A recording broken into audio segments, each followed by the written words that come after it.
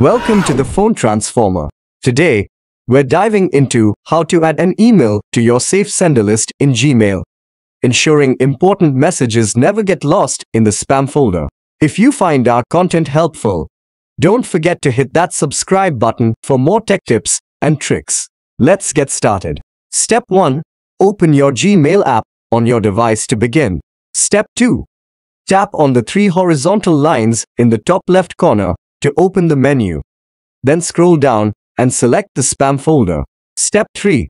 In the spam folder, look for any emails from the domain you want to make sure you receive.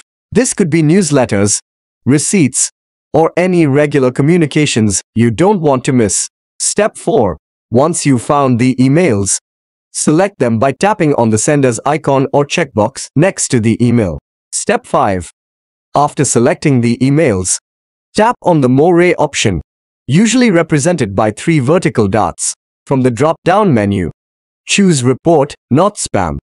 This action will move the emails to your inbox and help Gmail understand that you want to receive these emails in the future. And that's it. Thank you for watching and see you in the next video.